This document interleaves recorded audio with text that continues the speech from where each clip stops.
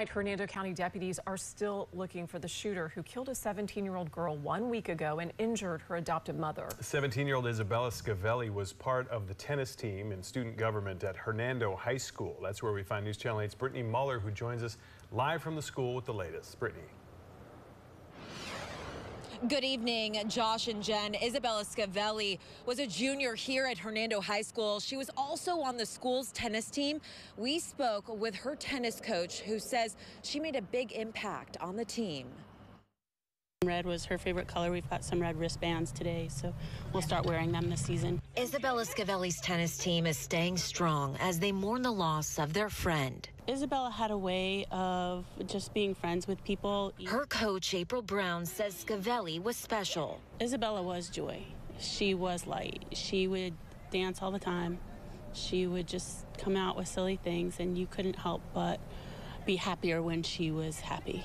The things at school are tough. You know, she'll be missed. Deputies say last Tuesday night after 11:30, Scavelli and an adult woman were shot at this home on Hazel Avenue in South Brooksville. Neighbors heard at least 6 gunshots. Scavelli tragically died.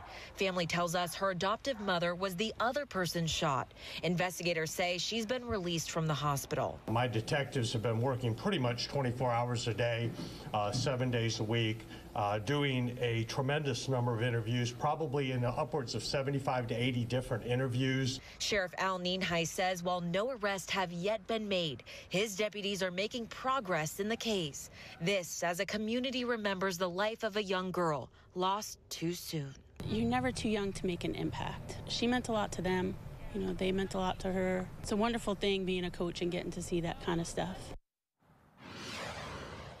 Coach Brown also says the school, the campus, and other teams have been honoring Isabella to remember her life and legacy. This comes as authorities continually search for Isabella's killer. If you know anything about this case, give the Hernando County Sheriff's Office a call immediately.